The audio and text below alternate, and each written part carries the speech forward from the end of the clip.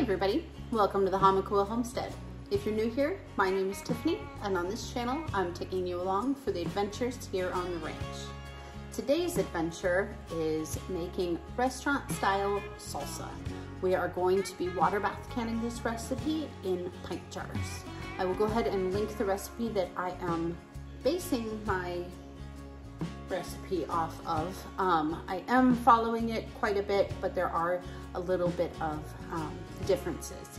One difference is I didn't realize that I was supposed to get 2 different types of Rotel when I was at the store. So I am replacing 2 of those cans with diced tomatoes, and also I'm adding poblano peppers, and that is not in the recipe. To get started, we are going to go ahead and cut up 2 cups of yellow onion, 3 cloves of garlic, which means like 6 or 8, of course, 2 to 4 jalapeños, 1 cup of cilantro. All right, so now that we have all of our veggies and peppers and everything all cut up, really it is the most simple thing after that. We just gotta put it all in the food processor. Honestly, I'm just really hoping it all fits. We might have to do it in 2 batches. I am quite sure that you could follow this same recipe with fresh tomatoes, but we are in the middle of December right now, and even here in Hawaii, it is definitely not tomato season. I did check out the fresh tomatoes at the store, but they were a little bit too pricey for me. So we are going with canned tomatoes for today. Store-bought canned tomatoes. That is 2 cans of tomatoes. The recipe that I'm going off of actually calls for whole tomatoes, but I grabbed diced tomatoes. I don't think they'll make that much of a difference. I think we're gonna have to do this in batches. So I'm gonna go ahead and get these blended up, because you can see we are super full already, and then I'll get this in the stock pot and then do the rest of our ingredients.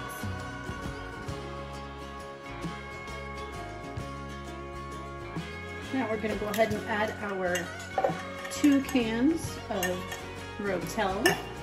These are the ones with the green chilies. I realized when I got home from the grocery store that I was supposed to have 2 of these and 2 of another type as well. But that's okay, it's gonna work out. 1/4 cup of tomato paste, approximately 2 cups of yellow onion. Now in this bowl, I have all mixed together our jalapeños. There are 6 of them, 2 poblano peppers, and 1 green bell pepper.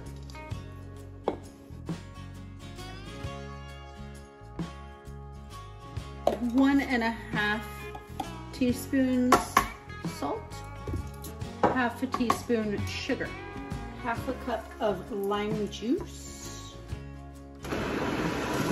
2 teaspoons cumin. The recipe calls for ground cumin, but I'm gonna be blending it up anyways, and I happen to have cumin seed for some odd reason. And the last thing we're gonna do is we're gonna add our cilantro.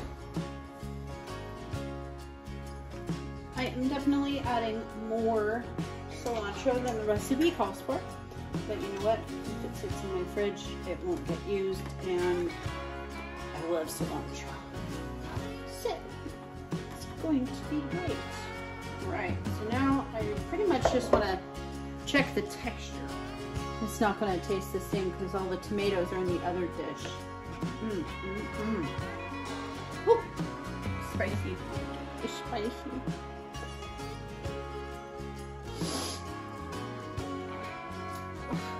You do have the option to leave the seeds out of the peppers, of course, if you want to. And that'll make it a lot less spicy, but I'm digging it. So I'm gonna go ahead and get this batch mixed in with the tomato batch and see what happens when they're all mixed together.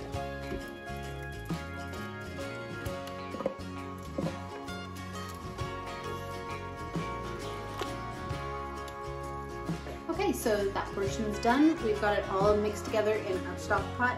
We're going to go ahead and bring it to a medium boil for about 15 minutes. We definitely going to taste test along the way to make sure that we don't need to add any extra salt or any other flavorings. I know it's still cold, but I can't wait. I'm gonna try it.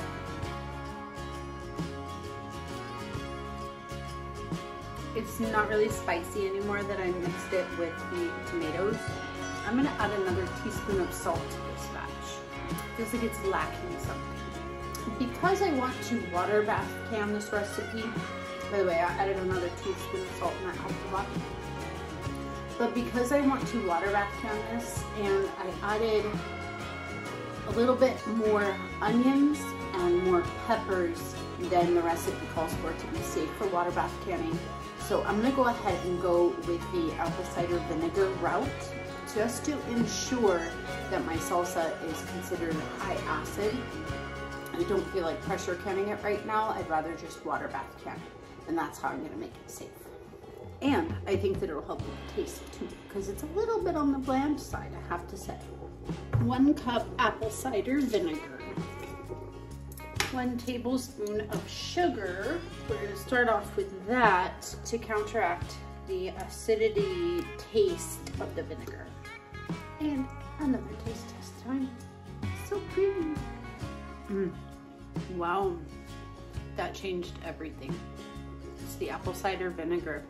I'm gonna do 1 more teaspoon of sugar, and then I think we're just gonna go ahead and let it boil for its 15 minutes, and then we'll get it jarred up. All right, well that took a little bit longer than I was expecting because I forgot to sterilize my jars ahead of time. And when we're water bath canning, it's important to sterilize them in boiling water beforehand. So now it is finally time to jar up our salsa. But before we do that, let's give it another quick taste. It's extra.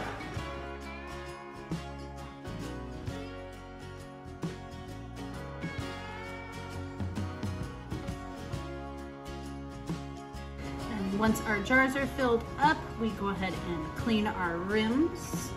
Make sure there's no residue on there that's going to interfere with our seal. And that was quite a sloppy one. Get your lids put on there.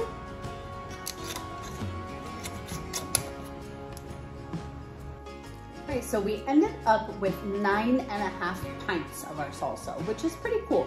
So it's all buttoned up in the water bath canner, which is just a stock pot, honestly. And we're gonna process this at a full rolling boil for 15 minutes. And I'll bring you back and show you what it looks like when we take them out. All right, so our salsa has been processed in the water bath canner. It went for just more like 17 minutes at a full rolling boil. And then I went ahead and just let it kind of come down from its boil for about the last 10 minutes or so. So let's go ahead and take them out and see how they look. It's good so far.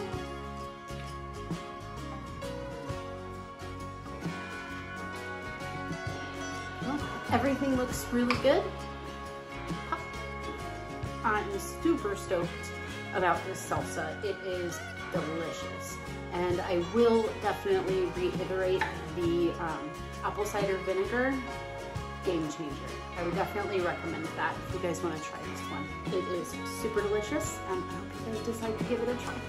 Thank you so much for joining me today on the Hamakua Homestead. I'll see you again soon.